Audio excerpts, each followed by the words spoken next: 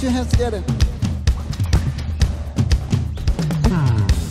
Let everything that has breath praise the Lord. Praise the Lord. Let everything that has breath praise the Lord. Praise the Lord. I praise in the valley, praise on the mountain. I praise when I'm sure, praise when I'm doubting. I praise when outnumbered, praise when surrounded. Praise is water, my enemies drowning. As long as I'm breathing, I've got a reason to praise the Lord, oh my soul. Praise the Lord, oh my soul. I praise when I feel it, praise when I don't. I praise 'cause I know you're still in control. My praise is a weapon, it's more than a sound. Yeah.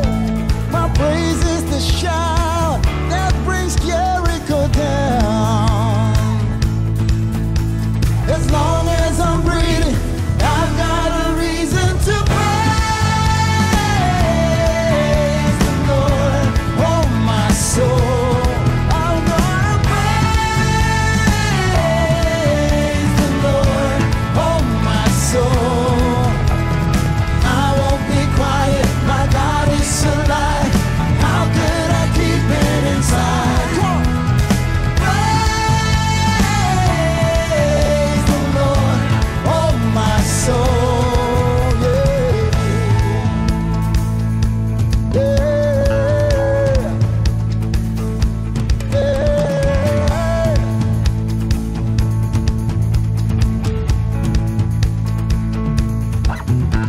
I praise 'cause you're sovereign, praise 'cause you reign, praise 'cause you rose and defeated a grave.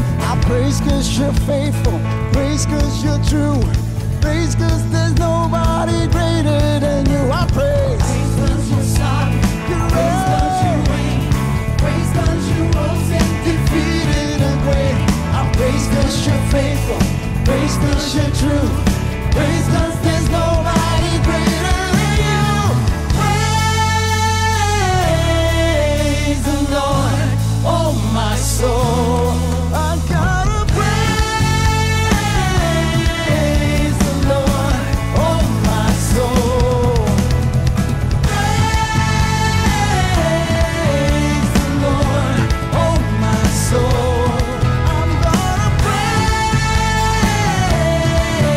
the Lord, oh my soul.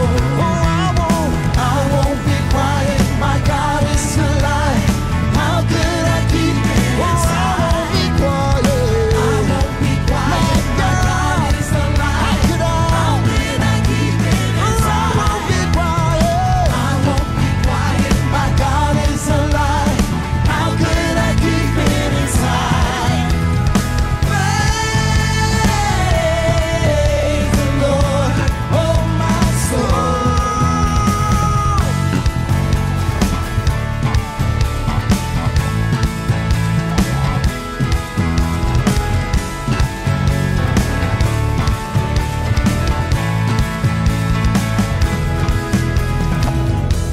Let everything that has breath praise the Lord.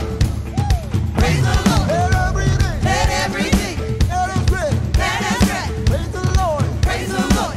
Come on, come on. Praise the Lord. Let everything that has breath praise the Lord. Praise the Lord. Let everything Let everything that is great that has breath praise the Lord. praise the Lord. Praise the Lord. Praise the Lord. And at midnight, Paul and Silas prayed inside that prison, singing hymns to God. The prisoners listened. Little did they know what would come next.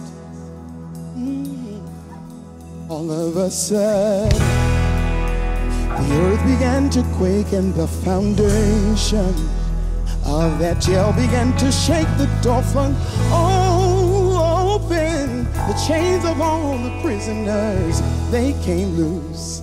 Oh yes, they did. So don't tell me what grace cannot do. The sound of our faith makes the mountains move. So I'm not waiting till the morning, and I will worship you right now. I'm not waiting till the morning, and I will worship. In your midnight, when bonds are building up just like a prison, don't forget your son, the Father's listening to every melody and every word. This is a breakthrough. What if God is doing something brand new? There are other people coming with you. Freedom is the door we're walking through. Yeah. So don't tell me what praise cannot do. the sound of The sound of our faith makes the mountains Let's move. build here Let's the build him a home with our praise. For nothing can hold back the Father's Nothing can hold back the Father's grace. I'm not waiting till the morning.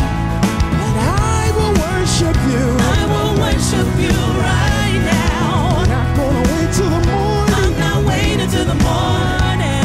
I will worship you right I now. will worship you right now. Not gonna wait till it's I'm better. not waiting till the morning. I will worship you right I now. will worship you right Not now. gonna wait till it turns I'm not around. waiting till the morning. I will worship you right now. I will worship. Oh, not gonna wait another minute. This is what I say, why wait? Why wait? When praise is happening now. Praise is happening now. I won't wait. I won't wait. Won't let a rock cry Won't let out. a rock cry In my out in my place. place. 'Cause he's been too good to You've wait. been too good to wait. Oh, He's been too good to hold my praise. So why wait? Why wait? When praise is happening praise is now. happening now. I won't wait. Won't let a rock cry Won't let out. a rock cry out in my place. He's been too good. You've been too good to wait. No, no. He's been too good to hold my praise. Oh, Why wait? When praise is When happening praise right is now. happening I now. won't wait. I won't wait. I made a decision when I Won't woke let a up. rock cry out Gonna let in a my rock cry in my place. You've been place. too good to He's been wait. too good to He's been hold too my- good to hold my praise. He's been too good to He's been wait. too good to He's wait. been too good to He's been wait. too good to He's wait. been too good to He's been too good to hold my praise. He's been too good to He's been wait. too good to He's wait. been too good to He's been wait. too good to He's wait. been He's too been too good to good. Hold my praise. He's been too good to wait.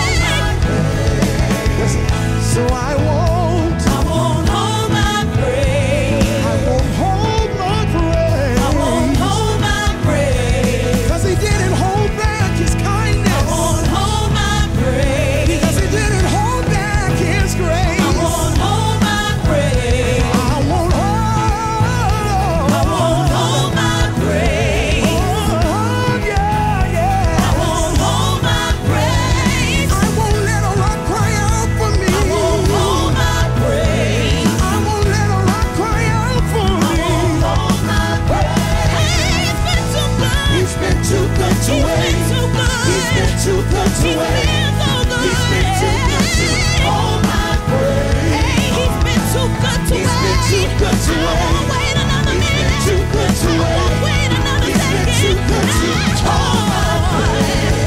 I won't hold my praise. I won't hold my praise. Hey, I won't hold my praise. I won't hold my praise. No, I won't hold my praise. I won't hold my praise. Hey, I won't hold my praise. I won't hold my praise. I won't hold my praise. I won't hold my praise. I won't hold my praise. I won't hold my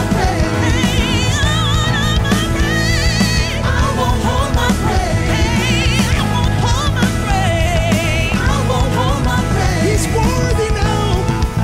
He's worthy now. He's worthy now. He's worthy now. He's worthy now. He's holy now. He's holy now. He's holy. He's holy now. He's sovereign. He's sovereign now. He's sovereign. He's now. sovereign now. He's faithful now. He's faithful now. He's worthy. He's worthy now. Jesus is holy now. He's holy now. Jesus is sovereign now. He's sovereign now. And he's faithful now. He's faithful now. He's worthy. He's holy now. He's holy. He's holy now. He's sovereign. He's sovereign now. He's righteous now. He's righteous now. He's faithful now. He's faithful now. Right now. He's faithful now. Right now. He's sovereign now. Yes, he is. He's sovereign now. He's good now. He's good now. Real good. He's good now. Yes, he is. So I won't hold my praise. Woo. You ought to give him a right now praise. I know we've got some situations going on, but he's worthy now. And in the midst of the situations, we're making a decision in this place to trust in God. We're going to declare this morning. Walked through some seasons and I wouldn't choose, but I would never trade them, 'cause they led me to you. And I've been through breaking, and I didn't understand. But when I look back on it, I see your hand. I trust in God, my Savior, my Savior, the one who will never, who will never fail. He will never. He will never Come on, fail. say it again. I trust in I God. trust in God, Savior, my Savior, the one who will never fail. He will never fail.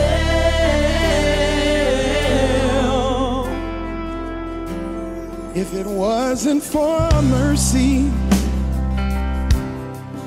following after me, if it wasn't for all those second chances, where would I be?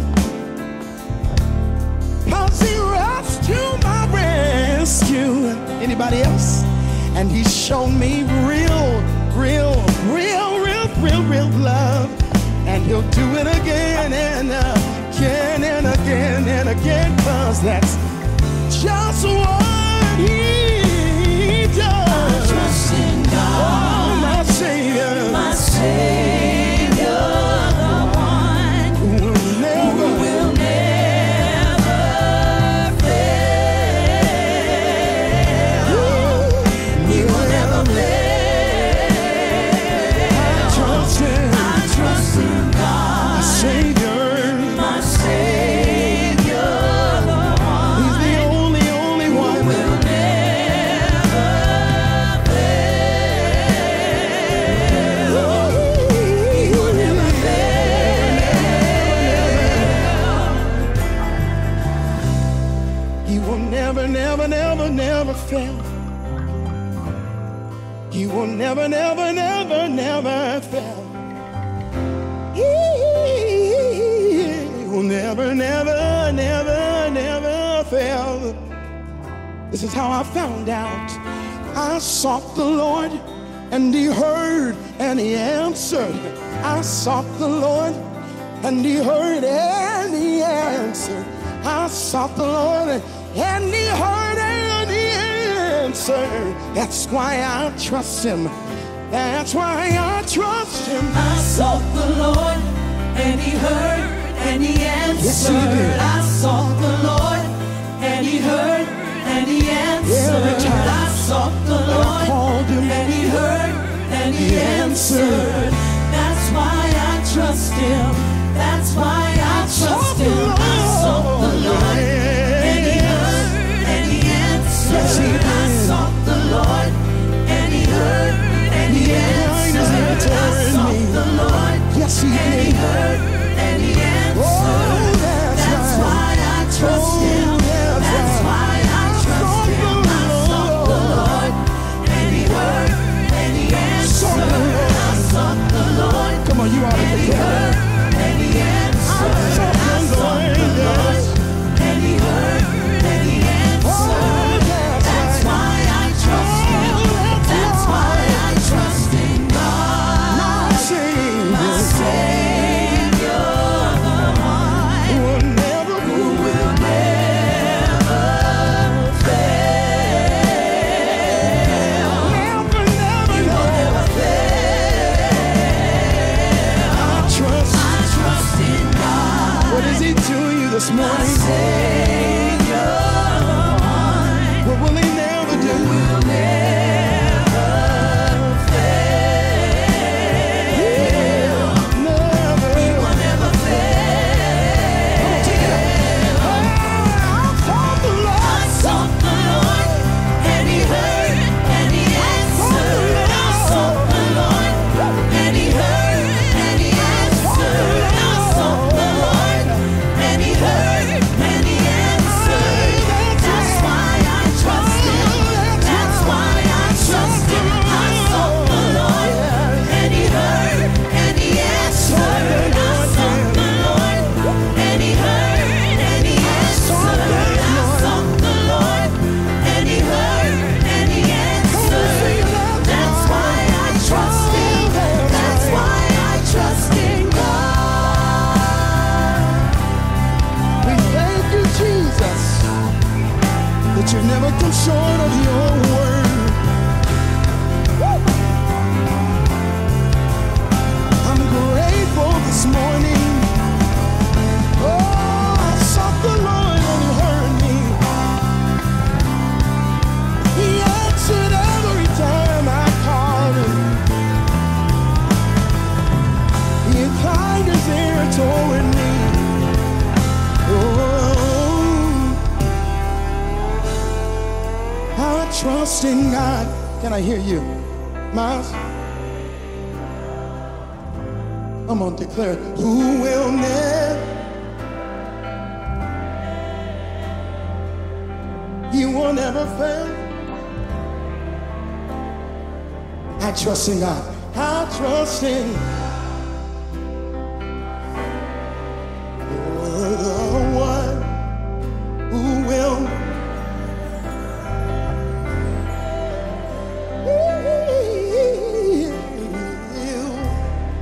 never fail. I trust in God.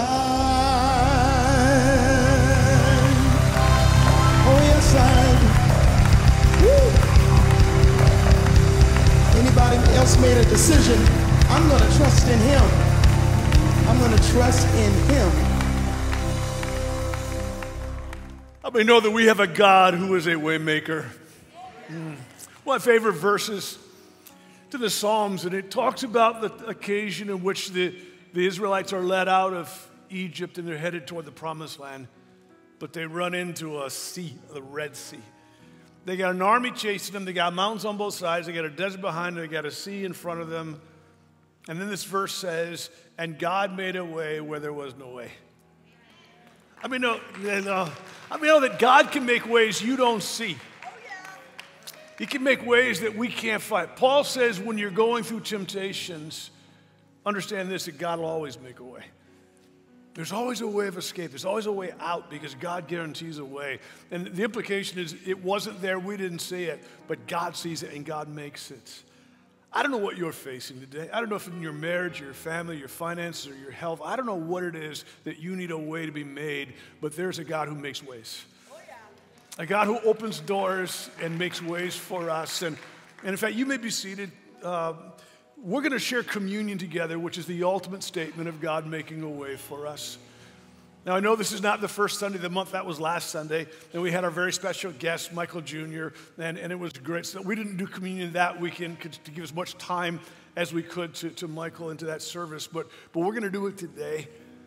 And communion is all about God making a way for us. Jesus said, I am the way, the truth, the life. I'm it. I'm the path. And so we're going to share communion together. Now, if you're new to Bonita Valley, you don't have to be a member here to share communion because it's not about us. It's about what God has done for us. And I'm going to lead you in it each step of the way. We're going to do it together. Various churches have various styles and methods, and we're going to do it in a family-style way. You'll find the communion elements in the seat caddy just right in front of you. If you just take this out, and then I'll walk you through each part of this. And online, all of our family and friends, literally from all over the world, as you're watching, whatever time it may be, you can just push pause and you can get some bread and some juice, and then you can share communion wherever you are with us here today in the house. The first tab you come to, if you'll pull back, is a piece of bread. The Apostle Paul writes, on the night that Jesus was betrayed, he took bread, and when he had blessed it, he broke it. Would you break the bread with me? He said, this bread is my body broken for you. As often as you eat this, remember me. For generations, they had celebrated a Passover meal. And what he was saying to them is, it's all about me. Everything about the Passover was looking forward, and everything about communion is looking back at the event that changed everything. And he was wounded for our wounds, Isaiah says, and pierced for the things that pierce us, and he was bruised for the bruises of our lives. It was shame, the writer of Hebrews says. He bore our shame so that you and I would never have to live in shame. And that by his stripes we're made. The word doesn't just mean heal, it means whole. It means complete inside and outside. And that's what this bread is a promise of. More than a promise, it's the provision. God not only promises, God keeps his promises. And I want us to pray together. I don't know what it is that you need to have nourished in your life, but you hold in your hands a receipt for that nourishment, for that life. And I want you to pray together with me. Father, I thank you. I thank you for Jesus. I thank you that he was broken for our brokenness, that our brokenness and our hurts and wounds, and they might be healed completely. I pray for healing today of minds, of bodies, of hearts, of relationships, of families, of finances. I pray for the wholeness that Jesus died to pay for in full. And I thank you for the miracle today of not only your presence in this room, but your healing, restoring presence in our life. And we give you thanks and praise together as we eat this bread as your family, as your children. In Jesus' name, let's eat the bread together. Thank you, Jesus. Thank you for giving us you. Now, the second tab you pull back is the juice. And Paul says on that same night, he took the cup. Which cup? There were actually 4 in a Passover meal. The third of the 4 cups was the cup of redemption, of buying back, which is what the cup is all about.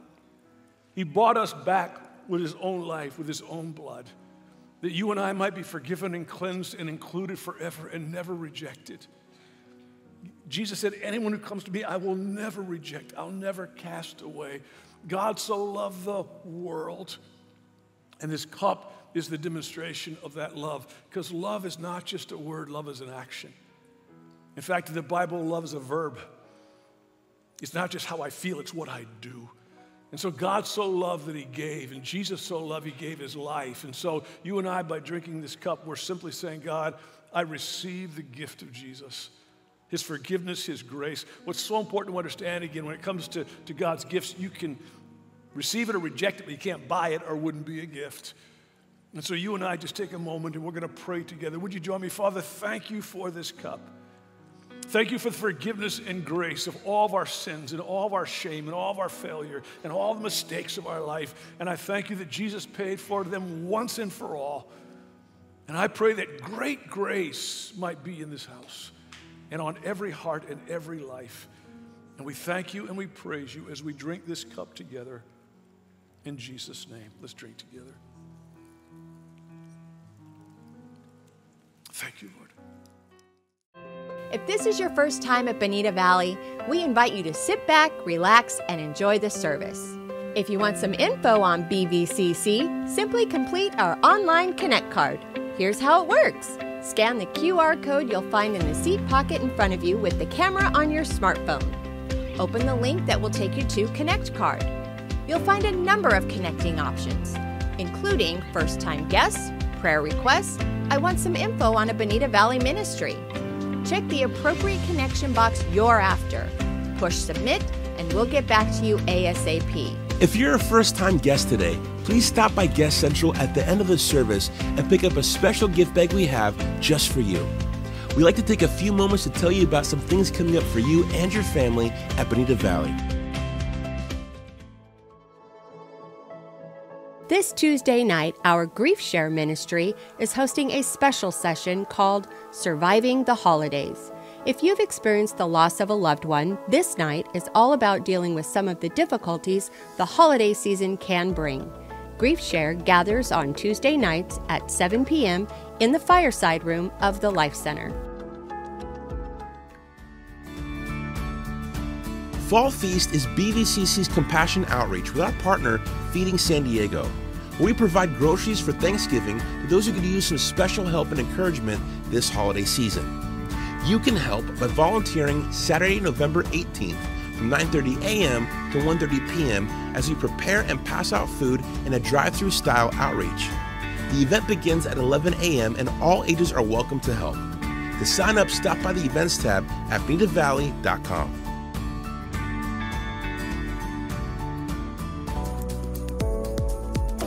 The BVCC's Women's Annual Christmas Breakfast is back and better than ever. Join us on Saturday, December 9th at 10 a.m. at the Bonita Golf Course for a morning filled with delicious food, great company, and lots of holiday cheer. Our special guest, comedian and Christian speaker, Amy Barnes, will encourage you and keep you laughing. Tickets are for sale on our website under the Events tab, on the BVCC app, or at the Welcome Center booth on the patio today. Why just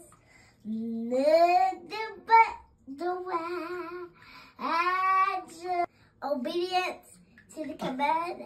I baptize you in the name of the Father, in the name of the Son, in the name of the Holy Ghost. Our next water baptism opportunity will be Sunday, November 19th at 1 p.m. in the Life Center gym. A required baptism class will be held at 8:15 p.m. after our Wednesday night ministries in the Worship Center on Wednesday, November 15th. To sign up, simply stop by bonitavalley.com/baptism. We believe God has entrusted us to be managers of our time, talent, and treasures. We believe He wants us to use temporary resources to make a real and eternal difference in our world. And that's what giving at BVCC is all about.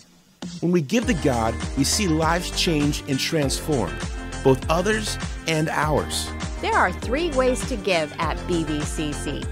Online at bonitavalley.com/giving, by texting Bonita Valley to 833-303-9325, or by mailing your offering to BVCC 4744 Bonita Road, Bonita, California 91902.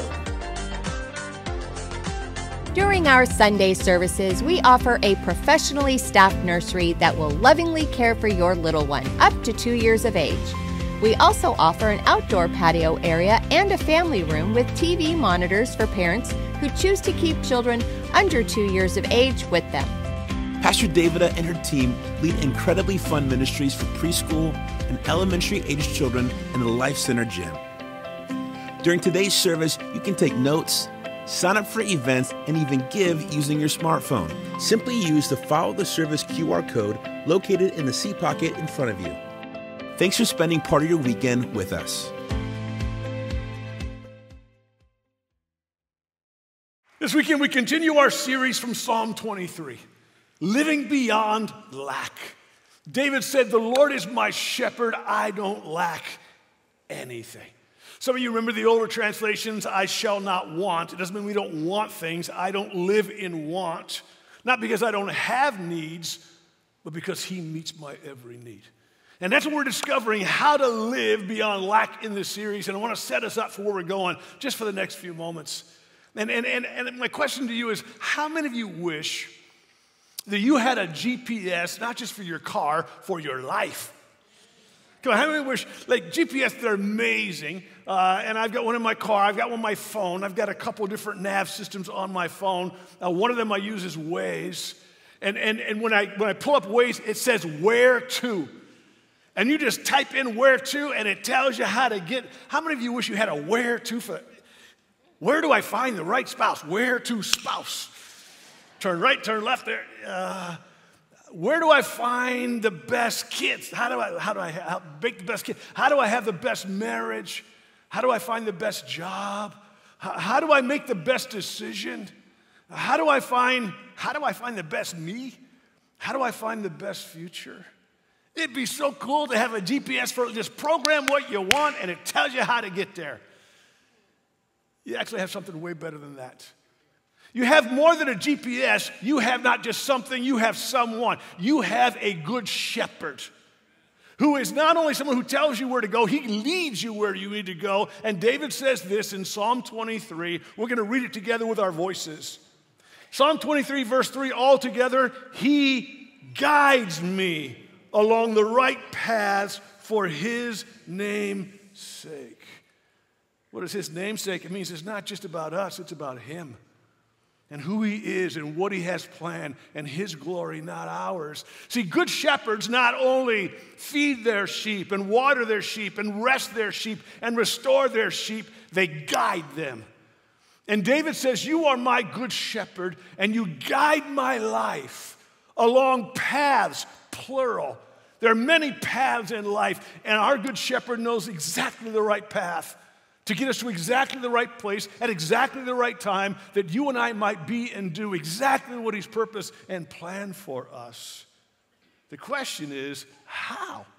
How does God do that? How does God guide us? How do we experience God's divine guidance for our life? Because I'm going to guess that most of you have heard that before and you go like, yeah, Jeff, I know that, but I don't experience that.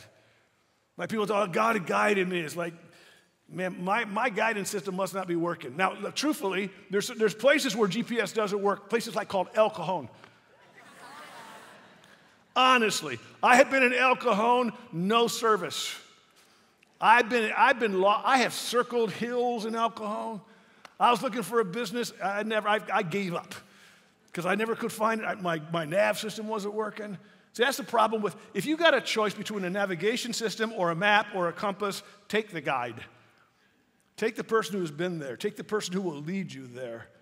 How does God lead us? How does God guide us? We're going to talk about that just for the next few moments because Scripture shows us and teaches us, and there's two primary ways we're going to look at for a few moments, and here's the first one.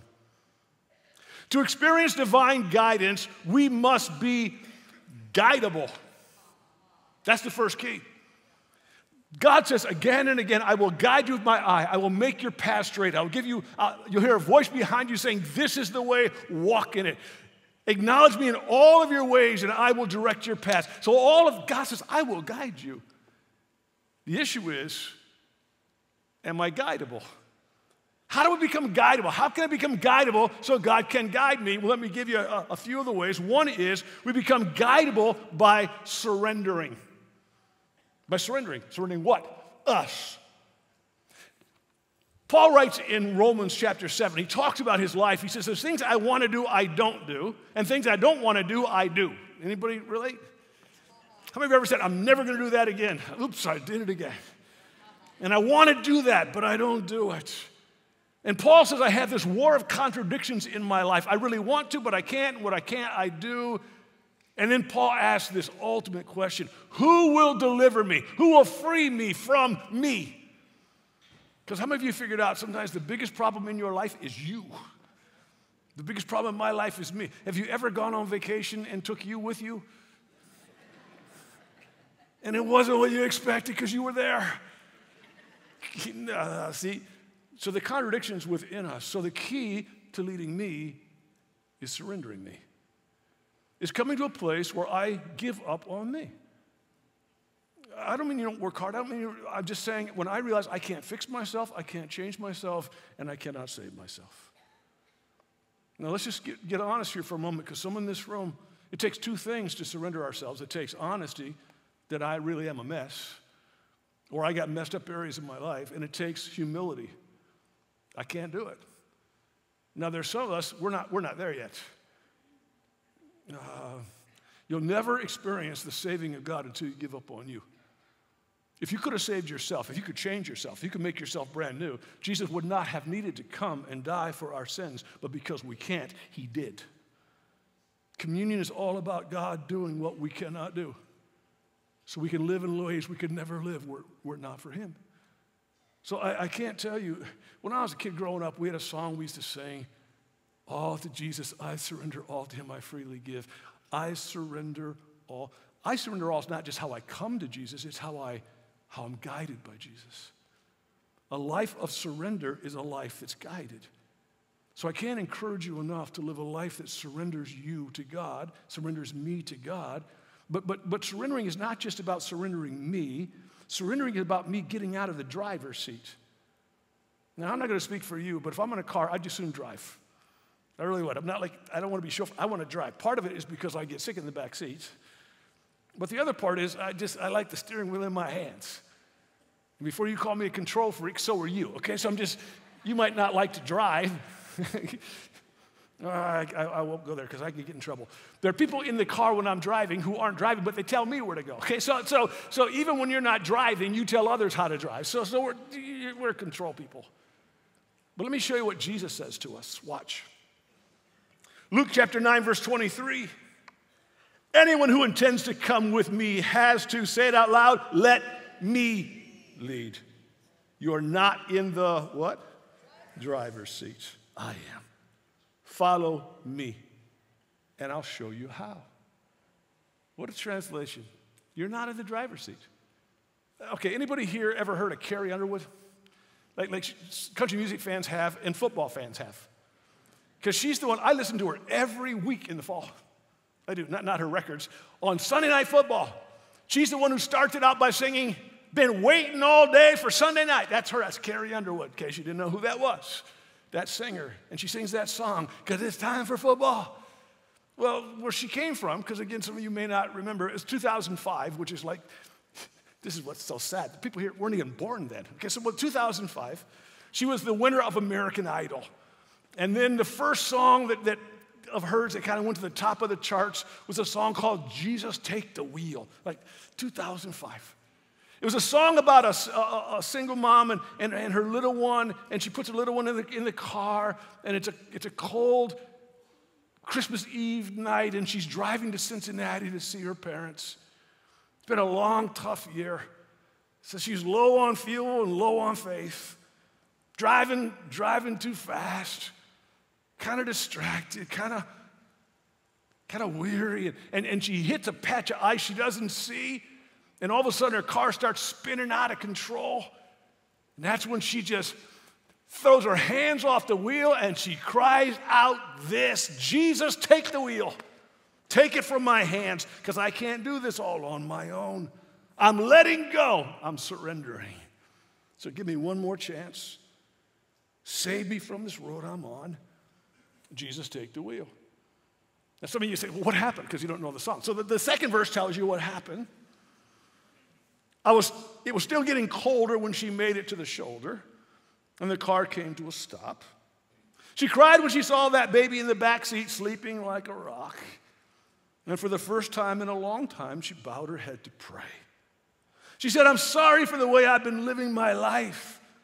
I know I've got to change. So from now on tonight, Jesus, take the wheel. Now, one of the things about the lyrics that's really good, she made it to the side of the road. She made it safely. Baby, it's still alive. She didn't say, thanks, Jesus, I'll take it from here. She doesn't say that. She says, from now on. Jesus, listen. Jesus, take the wheel is a prayer of surrender of me and of the driver's seat, and it's not just for emergencies, it's for every day. The Lord's Prayer that we're taught to pray, our Father in heaven, hallowed be your name. Your kingdom come, your will be done, is simply saying, Jesus, take the wheel of the world and of my world. Take the wheel in my life. Let your will, your ways, your kingdom, your rule, if you want to experience God's guidance, you got to let go of the wheel. Doesn't mean you don't have things to do, but you can't do it without him. And so I surrender me, and I surrender the driver's seat. And for many of us in this room, that's one of the biggest struggles we face is letting go. Is letting go because there is somebody who's a far better driver than we are. He knows more than we know. He sees more than we see. And so you and I begin to be guidable, and one of the reasons that you say, well, I don't have God's guidance, because if you don't surrender, you'll never see. Seeing comes with surrendering. Now, here's a second. We become guidable by listening. Jesus says this in John 10, verse 3. The gatekeeper opens the gate for the shepherd, and the sheep, what? Okay. Now, you got to listen. Okay, so the sheep do what? Listen. They listen to his voice. He calls his own sheep by name, leads them out, every single one. And when he has brought out all his own, he goes on ahead of them because shepherds in the Middle East lead their sheep, and his sheep follow him because they know his what? Voice. Now, let's pause here for a moment. It doesn't say they follow him because they see him. Shepherds tell us that sheep, we've talked about sheep and characteristics of sheep, and we're embarrassingly sheep-like in a lot of ways. But one of the things sheep are not known for is they're not known for great eyesight. Now, they're not blind, but they don't see great distances, and they don't see real clearly. The phrase blind as a bat can be blind as a sheep, okay? Because sheep don't see the best. Is that really you? No, so they don't really see. But sheep have exceptional hearing. They are very good at listening. So it doesn't say the sheep see their shepherd. It says the sheep hear their shepherd. Voice recognition. They hear his voice. All right, let's pick it up again. They hear his voice, verse 5, but they will never follow a stranger. In fact, they will run away from him because they do not recognize a stranger's what? Wow, see, this is all about hearing. In fact, sheep, I already told you, sheep don't excel in a lot of things, but they're really good at this. This is where sheep sometimes are way above us. When the sheep hear a voice they don't know, they don't go after it, they run from it. They run away from voices that they don't recognize that's not their shepherd because that's a dangerous voice. Because sheep are really good at voice recognition. My question is, how good are we? Because God challenges us, if you're going to be led by the good shepherd, you have to have ears like a sheep that tune in, that dial in, that hear, that discern the voice of God. 8 times in the Gospels, Matthew, Mark, Luke, John, that's the Gospels. 8 times in the book of Revelation, there's a hearing challenge. And the hearing challenge is this: to the one with an ear to hear, let them hear. Oh, that's a little redundant. No. It's saying most of us, see, you have ears on your head and you have ears in your heart. You really do. You have ears in your heart. You have eyes. Paul says the eyes of understanding. So we have ears in our head and ears in our hearts. And the Bible says that, listen, there's a difference between ears on our head and hearing with our hearts. Hearing is something we're sometimes born with, but listening is a skill. You have to learn to listen. Maybe you ever had a teacher, you got to listen, because you learn to listen. Listening really is a skill, because listening's hard work. Even what you're doing now. Now, some of you aren't working enough, but listening is work. to stay with it, to focus, to be dialed in. And so the Bible challenges us, if you're going to be divinely guided, you got to raise your listening skill. And the Bible helps us with that. Let me just give you a couple of ways. We improve our hearing by being still. Psalm 46, verse 10, God says, be what? Still. And know that I am God. You will know me when you get still. Let me try it another way. God often speaks loudest when we're quietest. God often speaks loudest when I'm quietest. Okay, come on. Ever had a conversation with someone? Well, it wasn't a conversation. You were talking to them and they were talking to you because no one was listening. Now, I can now say this because both my mother and her twin are both in heaven, and so I'm safe for now. My mother and my mother's twin, Rita and Cleta. That's a whole nother story. No, I got to tell you real fast. They had sisters. I don't know what it was with like that generation. This is true. They're like from Arkansas.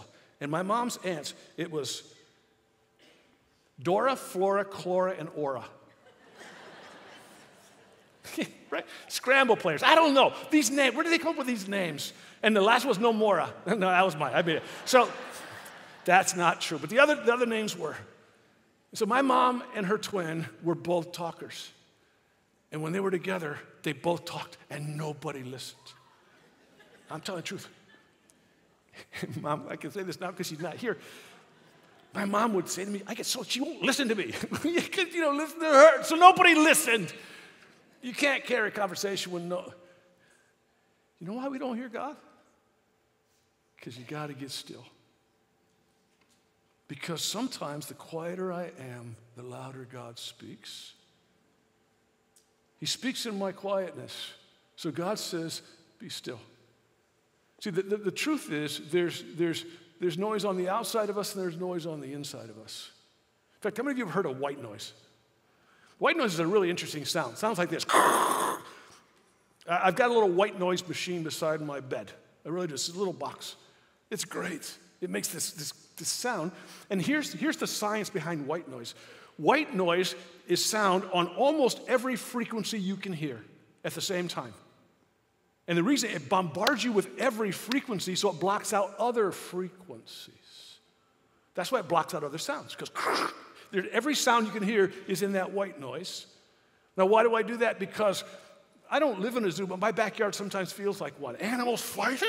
They're fighting in my backyard. We get skunks and raccoons. I don't know what all is back there, but they get in fights in my backyard. It's like Friday night fights, Saturday night fights. And when they're not fighting, the neighbors aren't fighting, but they're partying. But they only party on Saturday nights when the preacher's got to sleep, right? So they're partying, the music's playing, and the animals are fighting. So I have a white noise machine. So if somebody breaks in, just take what you want, and I'll report it in the morning, because I don't hear anything. It just blocks it all out.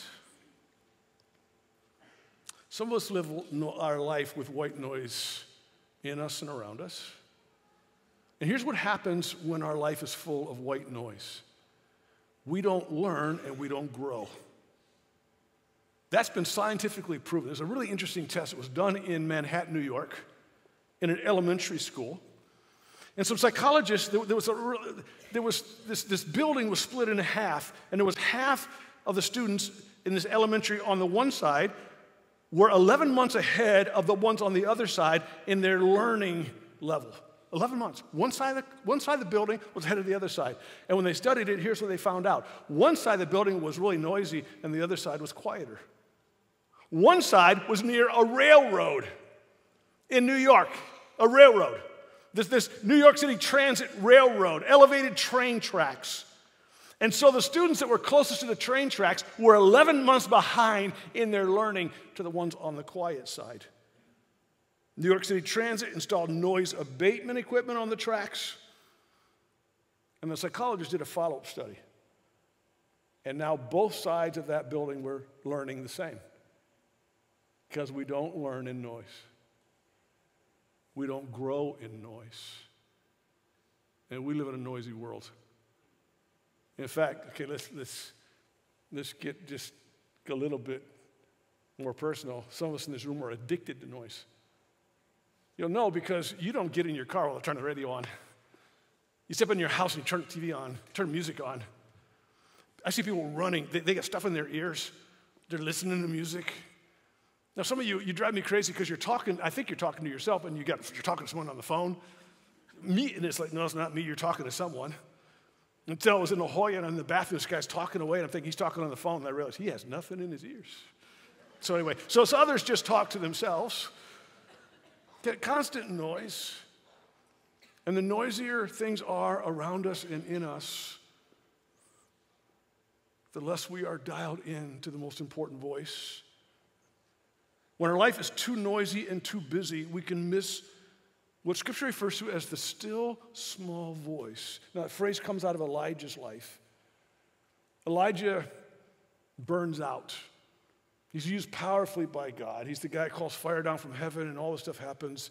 And then Jezebel says, I'm going to have your head on a platter, and he runs for his life. He goes out in the desert and says, God, just kill me. I'm not any better than my ancestors, and who said it was supposed to be. So he goes out and says, God, kill me. Are you glad God doesn't answer everything you pray? God doesn't kill him. God's not wanting to kill him. God's wanting to heal him and help him and use him. So God puts him to sleep. He wakes him up. He puts him to sleep. He wakes him up because a good shepherd relaxes us. He feeds us. He nourishes us. He restores our soul. And then God leads him to a mountain. So he goes to this mountain, and there's wind, and there's fire, and there's an earthquake. That's where earth, wind, and fire. No, I'm sorry. That's where they got their name.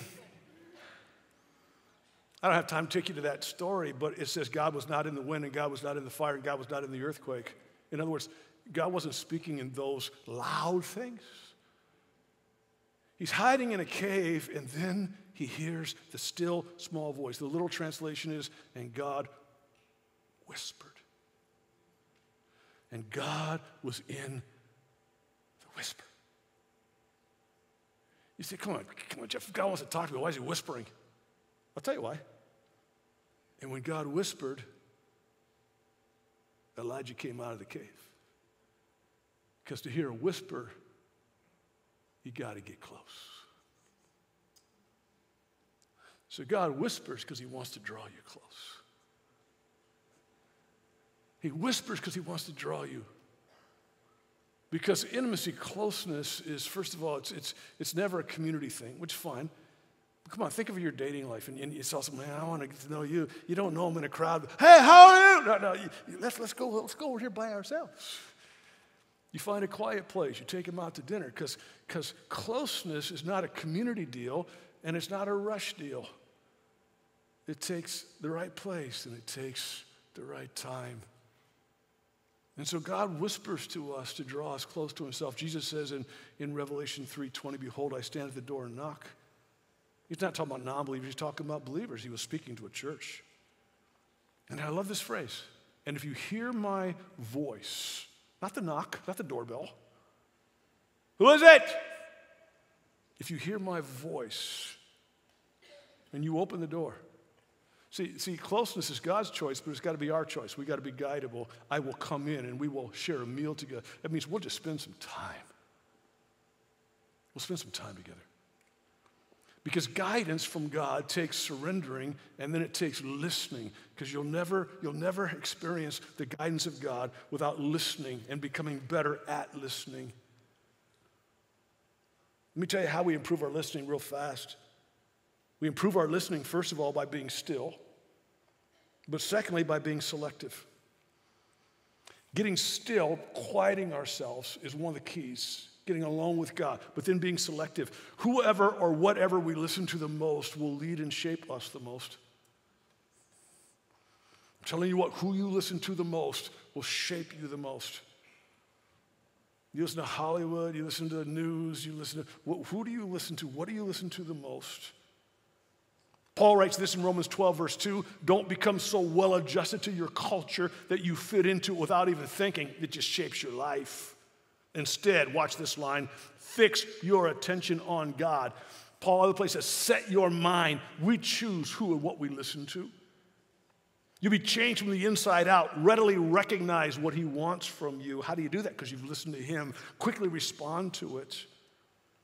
Unlike the culture around you, always dragging you down to its level of maturity, God brings the best out of you, develops well-formed maturity in you. How does that happen? Because you choose who you listen to.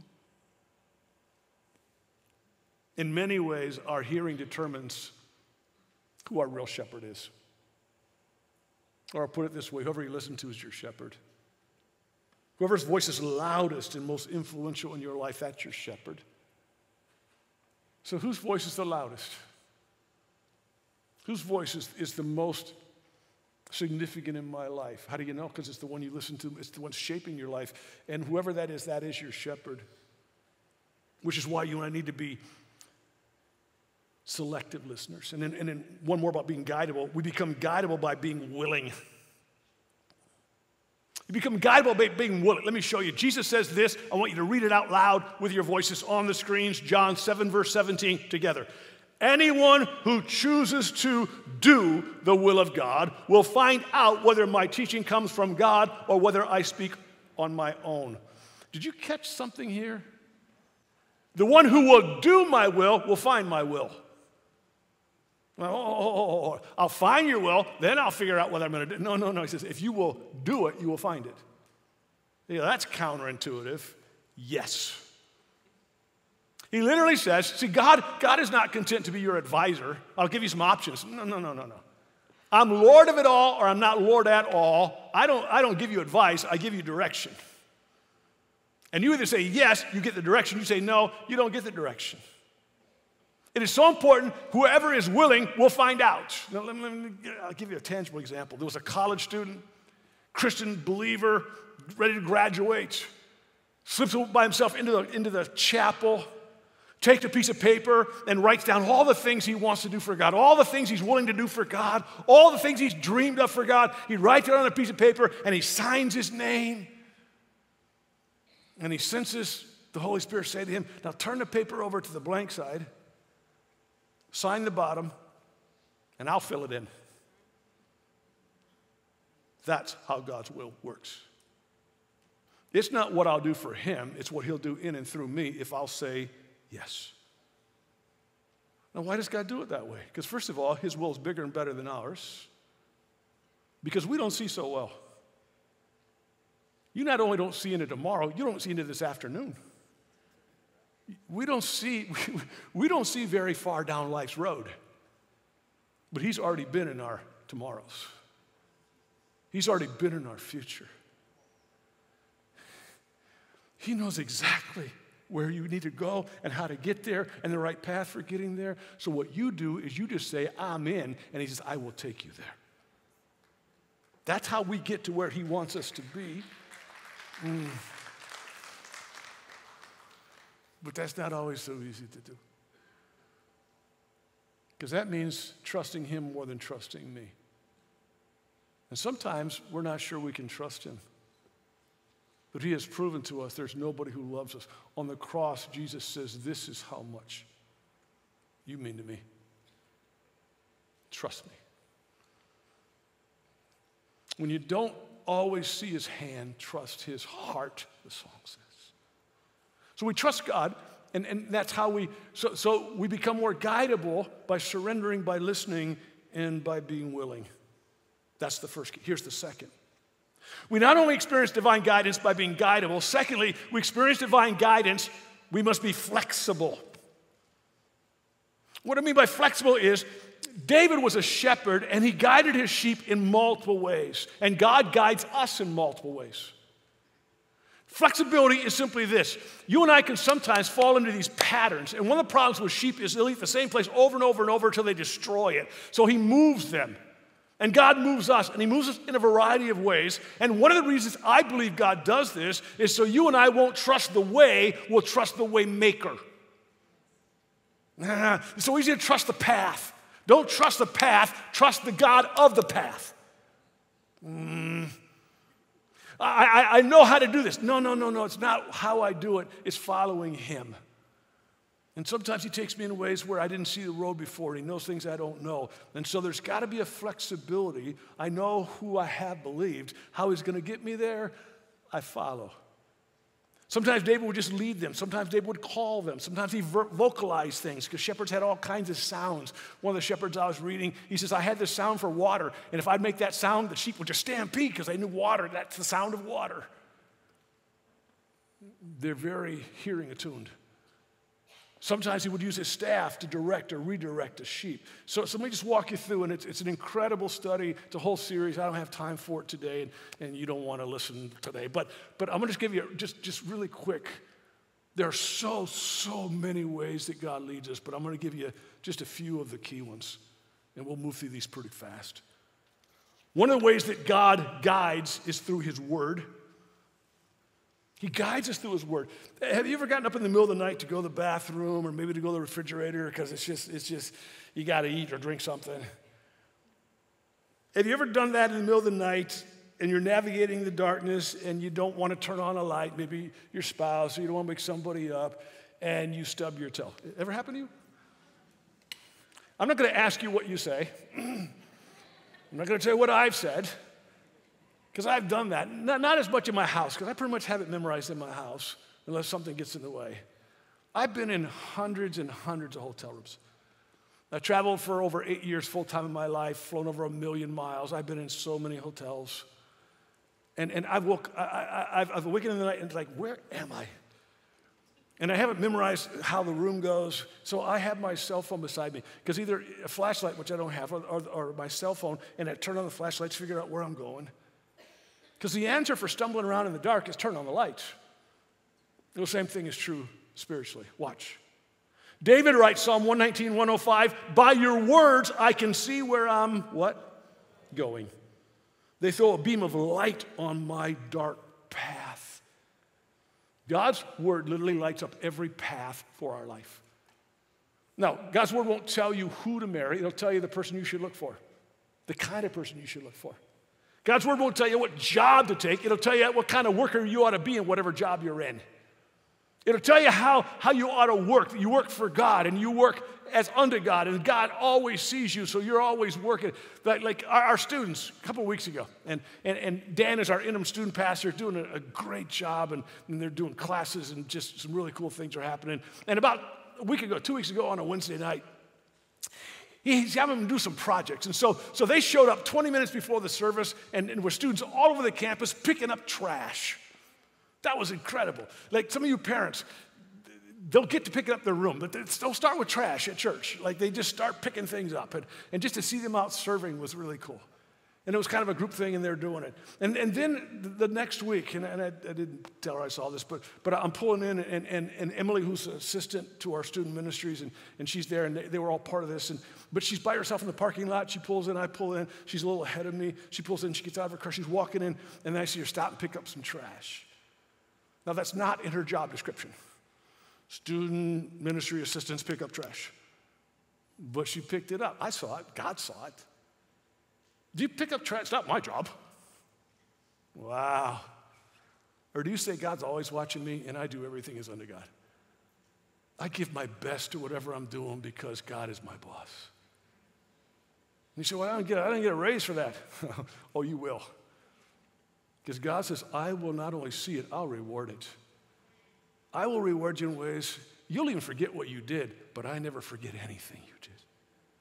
So he says, I won't tell you just where to work, I'll tell you how to work and how to make the biggest impact wherever you're working. God's word is full of insights and instructions for how we use our words, our time, our money, our abilities, our problems. It's full of precepts, it's full of principles, it's full of commands, it's full of promises. Real fast before we move on, let me show you how I, with scripture with me, and obviously reading the Bible has been a regular part of my life since I was a kid. But I read through the Bible every single year. Now, I'm not saying I read it fully every year, but I'm constantly going through it. I start in Genesis, I go to Revelation, I start again. I'm not on a time clock, though. Have any of you tried to read the Bible in a year, and you got like 2 months behind, and you're just flying? No. It's not how much of the Bible do I get through, but how much of the Bible gets into me. So just slow it down. And here's how I read. And I'll often for my devotions, I use the Message Bible. And I'd bring it, but the binding's broken, and I was going to carry it in, but you couldn't see it. But when I'm reading, and like right now I'm in Luke, and I've started in Genesis, I'm in Luke, and I have a pencil because I will circle words. I will write, wow. I'll tell you what will happen. The God who inspired the word, the Holy Spirit, will inspire you when you read the word. And certain words will jump out at me, or phrases. And I go, wow, I haven't seen that before, or like that before. Or God will talk, and I will circle something. I'll need to look it up. I'll need to think about it. It's God stopping me, talking. Have any of you ever read something in the morning, and you're like, and then later in that day, you needed that? Okay, do it, because it will happen. I needed that word, and so I circle and I stop, and I let the God who wrote it speak to me and inspire me and illuminate me. And I just take my time because God guides me with a verse and his voice. And this Holy Spirit uses the verse to remind me of the voice of God in my life. Let me give you another fast. God guides through good advisors. Proverbs 15:7, only the good can give good advice. What does that mean? It means they have good character. They have integrity, honesty, truthfulness. You want somebody who will tell you the truth, not someone trying to sell you, not someone who's trying to kiss up to you. The writer says that the kisses of an enemy are profuse. Your enemies will kiss up to you, but the wounds of a friend are faith. A friend loves you enough to tell you the truth no matter what. Faithful are the wounds of somebody who cares for you enough to tell you the truth. That's a character person. A competent person is somebody who's good at what you're asking about. Now, listen carefully. If you need some parenting advice, don't go to someone who doesn't have kids. I'm just telling you. Now, I'm not saying they don't have good ideas. They have great ideas, and they can't wait to tell you they're great ideas. How many of you had great ideas until you had kids? How many of you knew how to have the perfect marriage until you got married? Yeah, theory and reality can be different. It's amazing how much we don't know once we... So we go to people who have gone there, who have done that, who have done well at that. I have a variety of advisors in my life for different areas of my life because everybody's smart and dumb about different things. So I try to find people who are smart about things that I need to learn. And the question I often ask is, if you had to do again, what would you do differently? What I'm basically saying is, what's the bad lesson you've learned that I can learn through you? Have you figured out you don't have to learn every lesson the hard way? You did. So I learned from you, and then I learned other things the hard way. I don't have enough time to make every mistake. What would you do differently?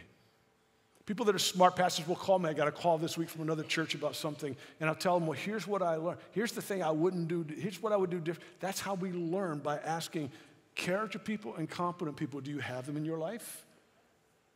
Don't take advice from anybody. Have you seen the bumper sticker, "Don't follow me, I'm lost"? Have you seen that? Believe them. There's a lot of lost people telling people, no, I gotta hustle, I promise. But I play golf, you know that, and I'm what's called a hacker. But what cracks me up is I watch really bad golfers giving other really bad golfers advice. Like they're horrible, and you're listening to them? So get somebody competent and get someone of character. Then Scripture tells us, let's keep going. God guides us through personal peace. Colossians 3, verse 15, let the peace that comes from Christ rule in your hearts. We've talked about this. That word rule means to umpire. That God will give you a sense of divine order. Peace doesn't mean absence of conflict. It means a sense of divine order. And you will have this sense of order. If you have a sense of disorder, don't. When in doubt, don't. Now, sometimes we have to work through our own fears because worry is a form of fear. I got to work through it. I got to get information. But once I get information and once I prayed about it, do I have a sense of order? Paul says God is not a God of disorder. So if it feels like disorder, it's not God. He's not a God of chaos. He'll give you a sense of order. So you watch for that sense of order. If I have a sense of order, it's a green light. If I don't, it's a red light or a yellow light. It doesn't mean it's wrong. It might just be the wrong time. It might be the wrong season. I might not be ready for it. So God guides us with this inner sense of peace. Now, let me give you just one more. There's so many more, just one more. God guides through inner compulsions. I don't know how else to say it. That's how Scripture says it. Watch. Mark 1, verse 12.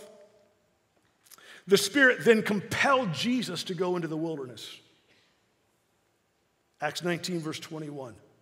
Afterward, Paul felt compelled. There's the same word, compelled by the Spirit. Same phrase. To go over to Macedonia and Achaia before going to Jerusalem. The Holy Spirit will compel us from the inside. That's different than the Word of God. It's different than counsel from friends. It's different from peace. There's a compelling, there's an urging, there's a sense in our heart. Now, we're always to test every method of guidance except God's Word. God's Word is always right. Heaven and earth will pass away. God's Word will never change because God has never had to change His mind because He knows everything. He's never said, oops, God's never learned anything because He knows everything. So I can always go back to His Word. His Word is the anchor. His Word is the rock. If I build on the rock, everything else is firm. So I got to build on the rock. Now, one of the problems for some people is they use the rock in wrong ways. God's Word is always right, but people will sometimes use God's Word in wrong ways. But Paul says, test every word except God's Word. Test every word. If it lines up with God's Word's it's what gives us straight lines in our life. Now, have you ever driven, like, real fast? I've done a lot of traveling, and I'm driving, and you go by rows of corn or rows of whatever the thing is, the harvest. Have you ever got how straight those rows are? Ever blow you away? Because how many of you don't drive straight? Straight lines, it's not your thing. And these lines are so straight. And I was reading this story about a dad who's a farmer and his son, and he's telling his son, I want you to plow these rows and make them straight. Now, son, here's how you make a row straight. You get your eyes fixed on one point, one tree, one rock, one place. You fix your eyes on one thing, and you drive straight toward that. Got it? Got it. He came back a few hours later, and there wasn't one straight row. They were all over the place. And he says, son, I told you, you fix your eyes on one thing, and you go straight at it. He said, I know, Dad, but that rabbit kept moving. Sorry, just seeing if you're with me. If you fix your eyes on moving things, your life's all over the map. So I test it by God's Word. But God will guide me with these inward compulsions of the Holy Spirit. Henry Cloud's mother did. He writes that when he was 4 years of age, he started having excruciating leg pains. He was raised in a little town in Louisiana, and they took him to the doctor, and he wasn't getting any better. He was getting worse. And all of a sudden, his mother has this inward compulsion. A voice. She literally heard inside. She had this compulsion, take Henry to New Orleans. Like, not to the Mardi Gras. Take him to New Orleans. She knew immediately what that meant. There was a teaching hospital in New Orleans. We got to get him there. So they drive 225 miles. It wasn't close. They take him to this hospital, don't know anybody. They take him to a hospital, make an appointment, see a doctor. When they go in and see the doctor, he's diagnosed. Henry's 4 years of age, diagnosed with necrosis. Soft tissue in Henry's hip was dying. If he wasn't treated, he could be paralyzed, he'd be crippled, impacted for the rest of his life. And it just so happened that the doctor who diagnosed Henry's problem had recently finished 2 years of specialized training in diagnosing and treating necrosis. Coincidence? What's the chances? Do you think God knew there's a doctor, 2 years of training, learns how to do necrosis, send Henry to... Do you think God knows the right path for your life? The question is not, does the Lord guide me? The question is, am I guidable? Am I flexible? You have something so much better than a GPS. You have a good shepherd who knows every perfect path for your life. So how do we experience? The shepherd who not only leads us beside still waters, restores our soul, gives us the nourishment, the God who guides. How do you experience his guidance? One more time. I become guidable by surrendering. Surrendering me, surrendering the driver's seat. I become guidable by listening, by being still, by being selective. Whose voice is the most prominent in my life? Who do I dial into? Whose voice do I listen to most? Whoever I'm listening to most is my shepherd. The sheep hear their shepherd's voice. When they hear another voice, they run because that's the voice they recognize. I become guidable by being willing. Jesus says, if you will do my will, you will find it. Hold it. If you will sign the bottom, I'll fill it in. So be willing.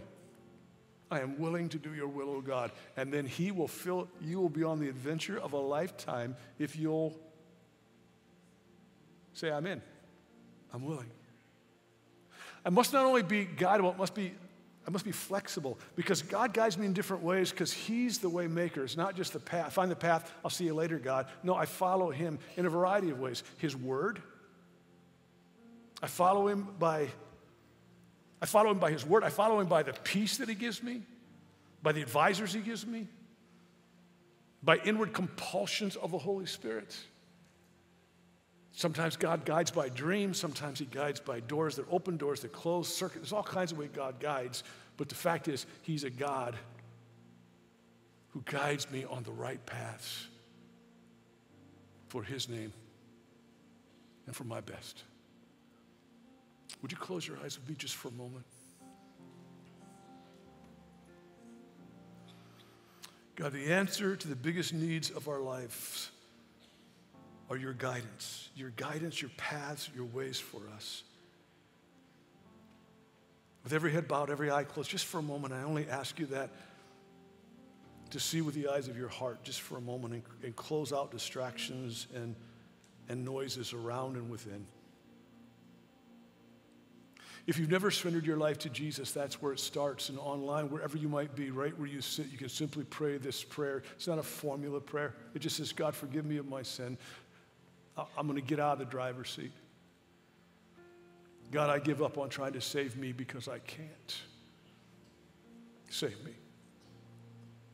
Jesus, take the wheel from this day on, and I will follow you. And his word says to as many as receive him, he gives you power to become the sons and daughters of God. Now, Father, I pray for others in this room that are right now at decision time. We make decisions every day that make us, but some are at real vital crossroads in their marriage, in their finances, in their family, in their job. And I pray, Lord, I pray that they would find you as the sovereign guide of their life. Direct their path, direct them, oh God. And I pray that they might experience the biggest and best life, because only you know the best paths to life. In Jesus' name we pray.